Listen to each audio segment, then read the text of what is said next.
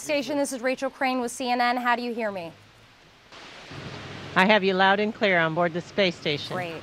How does a girl from Beaconsfield, Iowa, with a population of less than 20, become the commander of the International Space Station? I don't know. I think it's kind of a miracle, actually.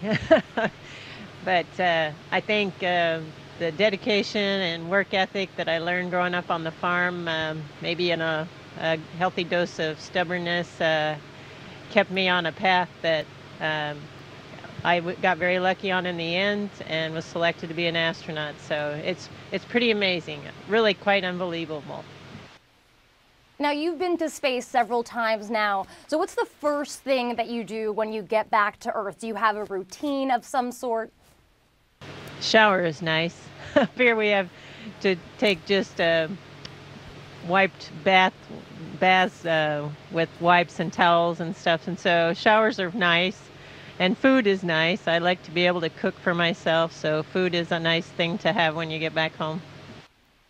So you've broken just about every record for a female astronaut, for a U.S. female astronaut out there. So was that your goal, or is that just sort of an added bonus to all of this?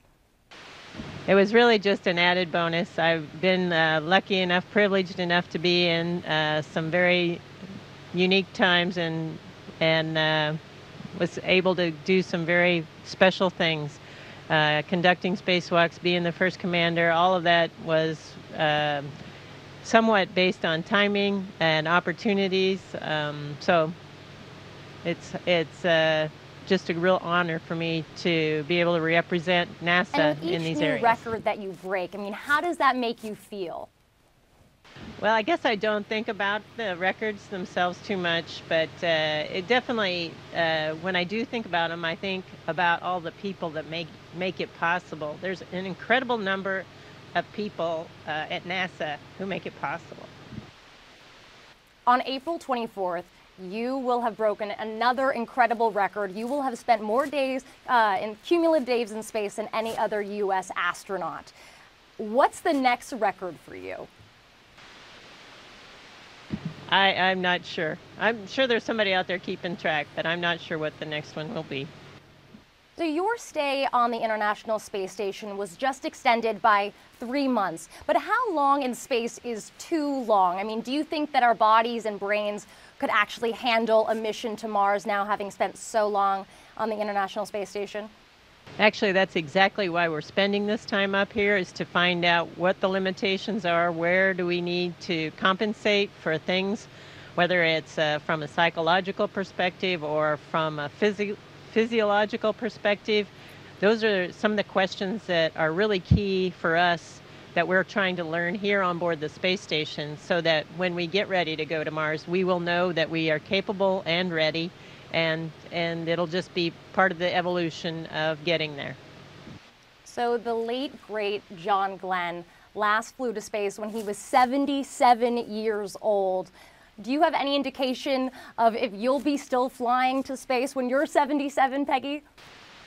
If I'm not dead. So then this is not your last mission to space, you say? I have no idea. You know, there are lots of young people out there who need to have flight opportunities too, and so we don't have too many opportunities these days, and I may have to step back for a while. So that's just the way it is. But I'm loving working for NASA, and I worked for NASA for 10 years before I was lucky enough to be selected as an astronaut.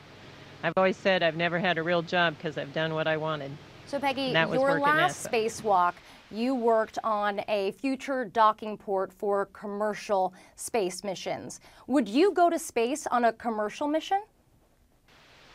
Absolutely. I think our commercial providers are working very hard, striving to get up here, hopefully within the next year or so, with their first test flights. It's going to be an important time period for them, and I know they're working very hard on getting their vehicles and launchers human rated. So we're looking forward to welcoming on board the space station new vehicles, and I think that's going to be really special for us. I think it's going to be the next step in evolution of commercializing space, and expanding our footprint into the solar system. Peggy, what advice would you give to young girls out there who want to follow in your footsteps and hope to go to space one day? Well, I think picking any field in math, science, or engineering and picking one that you love because you really need to excel at it. Also working on people skills. It's important in an environment like this to be able to work and in a collaborative way, not only with the crew that we have on board, but the crew that we have on the ground. The whole team is important. So those interpersonal skills are just as important as the technical skills. And for the crew on board, I think maybe even more important. So work on all those things, but the biggest piece of advice I would say is don't underestimate yourself. Push yourself, challenge yourself to do more than you think you can.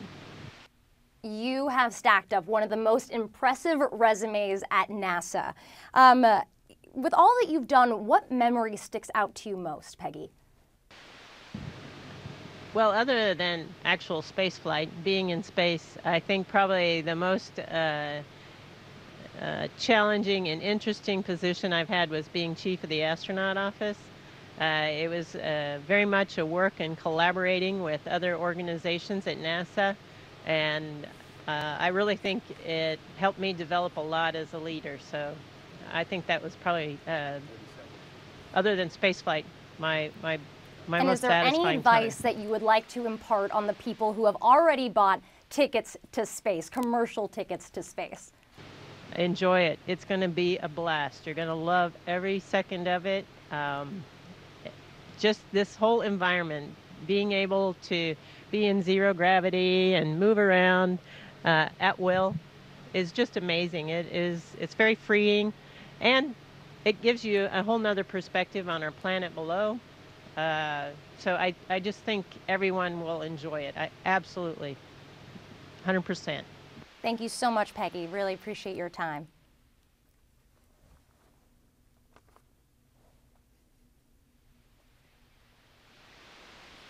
Thank you, Rachel.